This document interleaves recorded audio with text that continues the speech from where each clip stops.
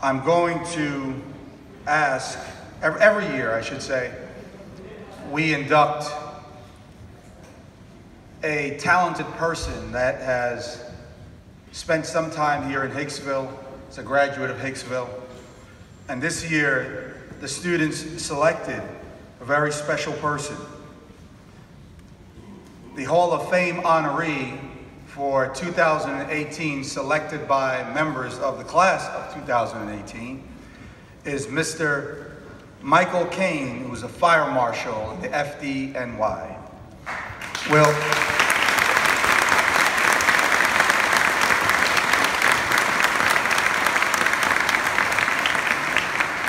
Mr. Kane, I know that you'd like to address the student body. If you could step forward and do so at this time.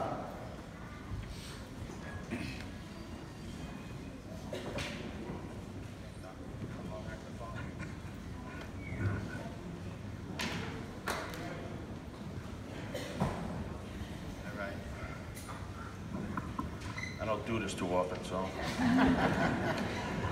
First, I would like to congratulate all of you, 2018. This is a wonderful time in your life, full of opportunities and adventures.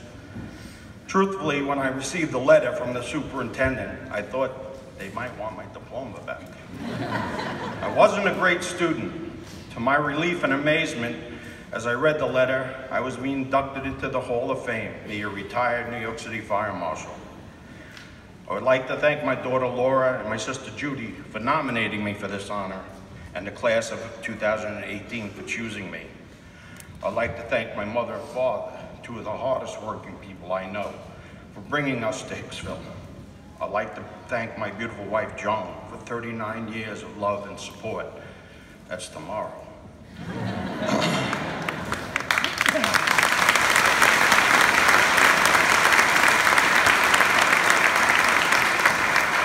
I would like to thank a friend who was here today. He was from the 4th grade. We were friends and graduated Hicksville. My friend Darryl Ostra for coming. Those are friends.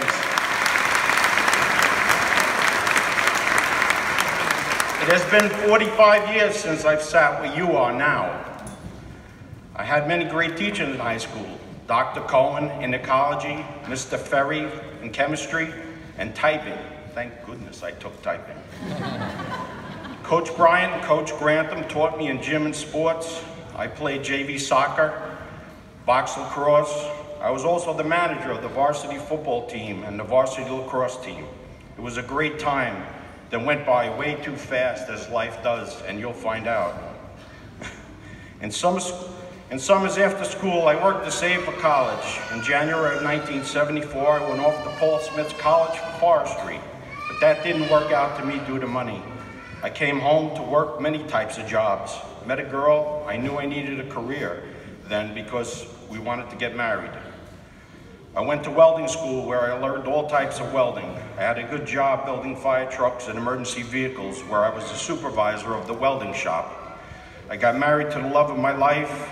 And then in June of 1979, I took the civil service test for fireman's exam. And in November of 1981, I was sworn into the FDNY. I had worked many jobs before becoming a New York City fireman. It was not until then that I knew I found my vocation. I always liked to help people, and in my job as a fireman, I was able to help many people and have a job I loved. After 10 years in one of the busiest firehouses in the city, I took the promotion for fire marshal. What is a fire marshal, you might ask? Fire marshal is charged with the determination and the cause and origin of fires in New York City. Our motto is Veritas ex ineribus, truth from the ashes. Only a fire marshal can bring the charge of arson. We are the detectives of the New York City Fire Department. We have the power of arrest. We can write subpoenas for documents and appearances. We can take dying declarations. I have been deputized as a U.S. Marshal, have worked with many agencies such as the NYPD, the New York City Coroner, the FBI, the DEA, ATF, U.S. Postal Police, Secret Service, U.S. Coast Guard, U.S. Army and Navy. It was an honor to serve the people of New York. My daughter and sister said I did brave things in their nomination letter.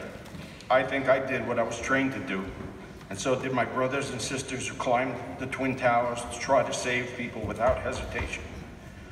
They did their duty in the proudest tradition of the FDNY, where we are sworn to protect life and then property. Just like another of my class of 1973, Captain Terry Hatton, who made the ultimate sacrifice on September 11th. I can tell you anything about life, it is to don't be afraid to try something new.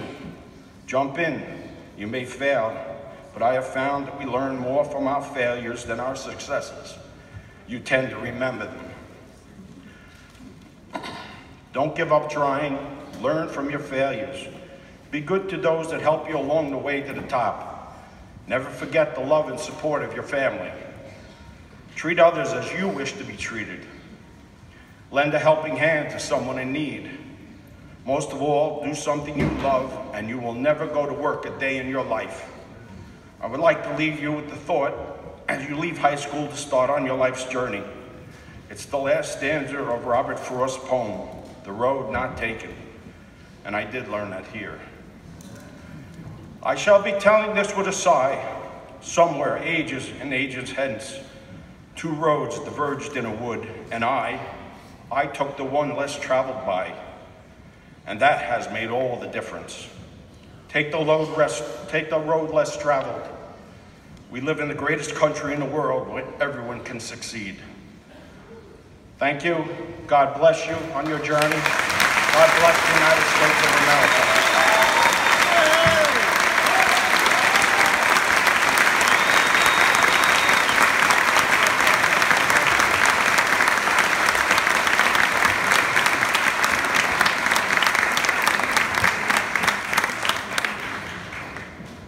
I'd like to take this moment to make it clear to this entire community, students and parents, that we have Mr. Kane's name embossed onto a plaque that has been permanently placed in our main lobby on a placard that reads, the Hall of Fame.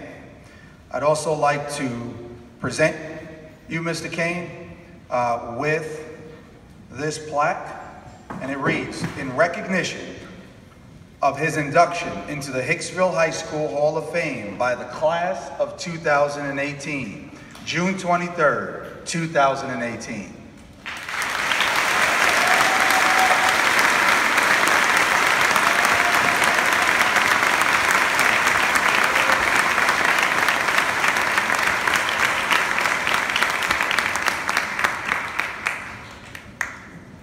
And at this time, I love to say this line, a famous Hicksvillian